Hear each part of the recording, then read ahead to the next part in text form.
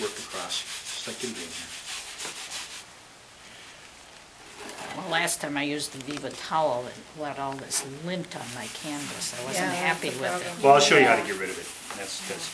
You want a Viva towel because it's absorbing. It's taking up the oil. You know what I mean? See how this is actually, you're going to actually be able to hold this with your bare hands when I'm done. So some towels you prefer over others? Viva's Viva's the towel.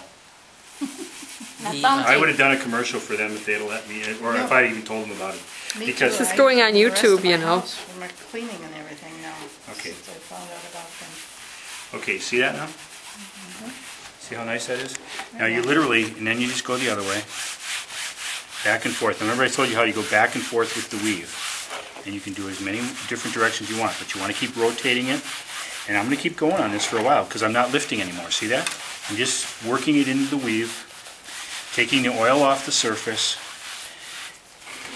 Isn't that nice? Really beautiful texture. Yeah, nice tone. And a good texture too as well. Can you just stop for a second so I can get a picture of it without...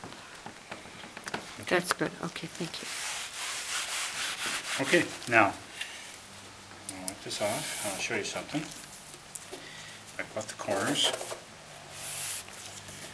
Now here, somebody who doesn't have gloves on, hold on to it. No, yeah, go touch the surface. Oh, for heaven's Got a nice sakes. feel? Look at that. It almost feels like wax, doesn't It it? does. Yeah, it does. Feel that. Got a waxy feel? It does.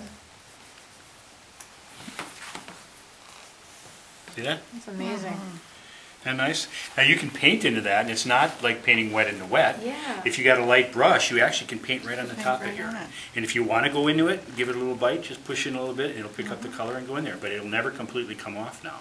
You see? Cool.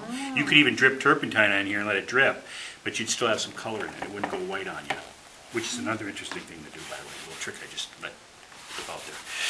But when you want Years texture- ago, I had a teacher that would do that and then run a streak of color across and let it drip down and It's then an we old, could wipe it you know what off. that is? That's an old illustrator's trick. Yeah, it was fun. Look at the old Frazetta illustration stuff when you wanted rock texture, there's all kind of dripping and It's stuff fun. going on. Yeah. But isn't that a nice surface? It's like a Yeah. piece of, it's like wax. Yeah. And it's still slightly wet, so now what you do is you, now I don't need these anymore, thank God. Thank you though, Judith, for that, for those.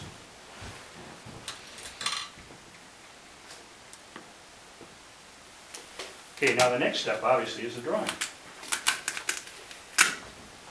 And Okay, we were what I'm talking gonna about stop- we were talking